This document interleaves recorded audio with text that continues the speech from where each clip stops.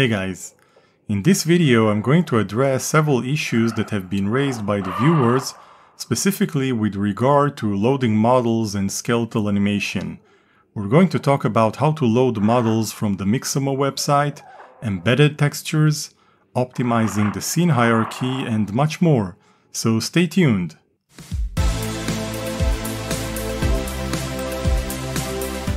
First, I'd like to say that this tutorial is based on a working skeletal animation implementation using the Assimp library. If you don't have one, then I encourage you to watch my 5-part miniseries on this topic. You can find the link in the video description below. Alright, so a guy named Chris sent me an email that he's been having problems loading a model from mixamo.com. If you're not familiar with this website, I highly recommend that you check it out. It provides a ton of high-quality characters and animations. The website now belongs to Adobe, and according to the license, the models can be used royalty-free for personal, commercial, and non-profit projects, including films and games. And no, unfortunately, this video is not sponsored by Adobe, but it is sponsored by Jean-Sébastien Nadeau, who recently joined the OpenGL Underground. If you too would like to support this channel, you can do that at patreon.com/OGLDEV. Okay, so in order to download the models, you need to log in with an Adobe ID, which you can create for free. You don't need a subscription for that. Next, you go to the Characters tab and select the model that you're interested in. I'm going to select the Vanguard model, which is the one that Chris was interested in. Next, we go to the Animations tab and select one of the animations here. And there are literally thousands of animations, right? There are 26 pages at the time I'm recording this, and every page has 96 animations. So basically you can combine each character with every one of these 2500 something animations. I'll select the walking animation. We can now click on download, and this will bring up this window where we can configure stuff like frames per second. The most important thing here, in my opinion, is the format. You can choose between 6 different types of FBX, binary, ASCII, Unity, etc. Or you can use Collada, which is a file format maintained by Kronos, the people who also define the OpenGL specification.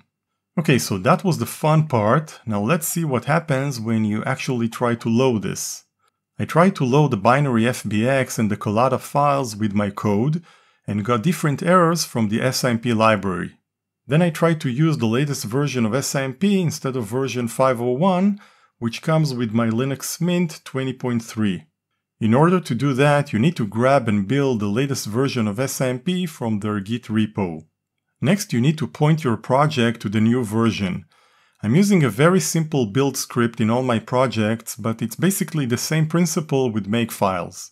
In the build script, I removed Assimp from the 2 calls to package.config that retrieve the compile and link flags for the original version that comes with the Linux distro. Instead, I've added -I user include Linux, -L user local lib, and finally -L Assimp. These are the directories where Assimp installs itself when you do make install. Or you can use the directory where you built the code.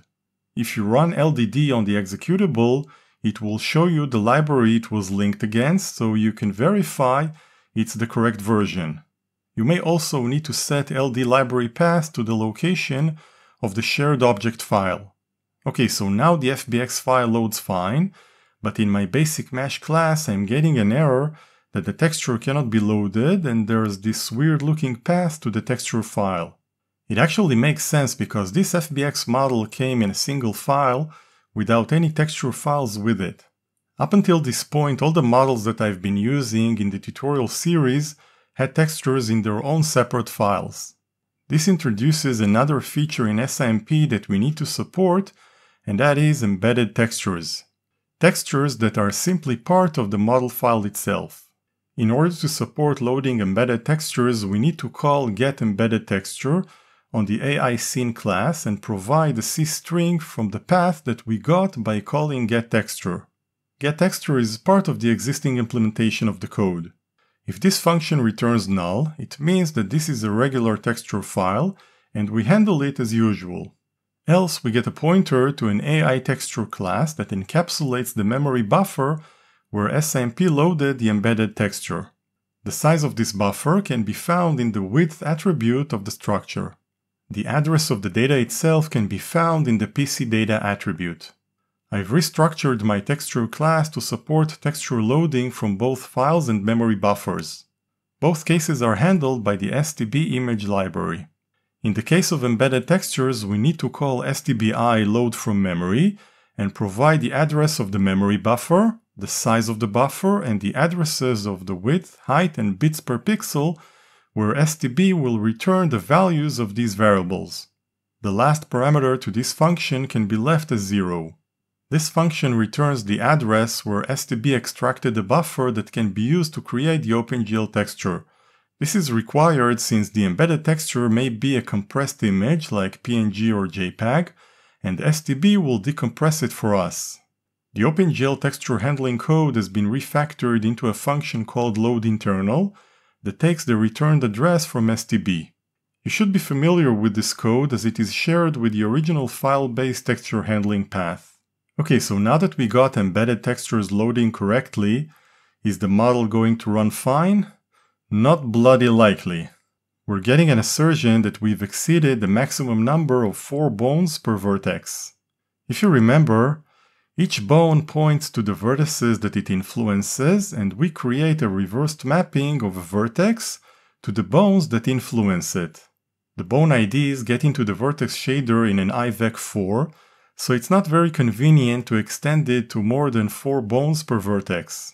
Turns out that there are actually duplicate instances where the same vertex appears more than once in the bone-to-vertex array. The assertion is caused by these duplicates where in fact the bone ID and its weight already exist in our vertex bone data structure. The solution is very simple. When adding a bone and weight to a vertex, we need to check whether this bone already exists, and in that case avoid adding the duplicate. Notice that I'm only checking the bone ID, and you may wonder what happens if there are 2 different weights for the same bone. It's a good question, but I didn't investigate it any further. I don't know if this problem is a result of a bug in Assimp or in the modeling software. Now let's see if we can run the FBX model, and we are getting a major corruption here. This is definitely wrong, so let's try the Collada model, and here's our walking vanguard. Now the crazy thing here is that Chris and I found out that if we import the FBX model into Blender and then export it back to FBX, the animation works okay. So at this point I believe that the problem is probably with Assimp, but at least the Collada model works fine. The next story is about a viewer who sent me a link to a very cool model on sketchfab.com. I tried to run the model and all I got was this lousy t-shirt. I spent a couple of hours debugging this problem. I even went as far as loading the model in a third-party application where it appeared to be running correctly and compared all the vertices and indices to my own implementation. Everything was the same. Then, as I was going over the vertex shader looking for clues, I saw this hard-coded value of a maximum of 100 bones. I remembered that when I printed out all the information about the model, I saw there were actually 165 bones. After increasing the maximum to 200 in the shader as well as in the C++ code, the missing bone reappeared. However, there are still a few corrupted triangles. Further investigation revealed that in some cases there were bones with 0 weights that had to be skipped. After fixing these 2 problems, the model animated correctly. Now the original request from the viewer was to add support for multiple animations. This turned out to be very easy to implement with Assimp. The AI scene class has an array of animations. In my original implementation, I used to access the first element by default. Providing the animation index from the application allowed me to bind the keys 1 through 4 in order to switch between the 4 different animations that this model provides.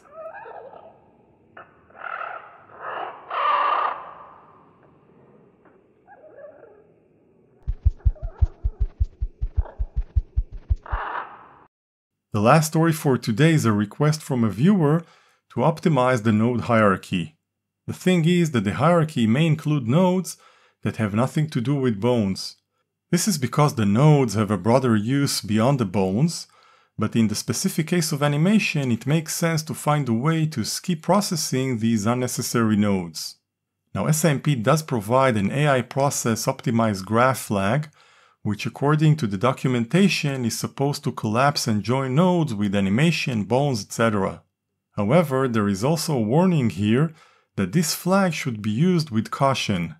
In the case of the Raptoid Mascot model, we can see that there are 200 nodes, while there are only 165 bones.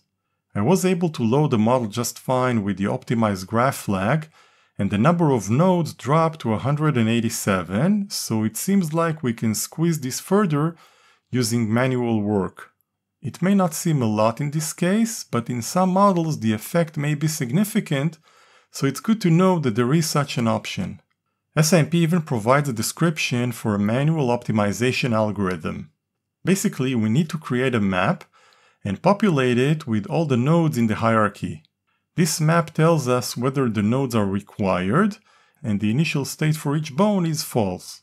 We then need to traverse all the bones, and for each bone find the corresponding node. The matching is done by comparing names. This node is marked as required in the map. The next step is to traverse from the node all the way to the root of the hierarchy and mark each node along the way as required.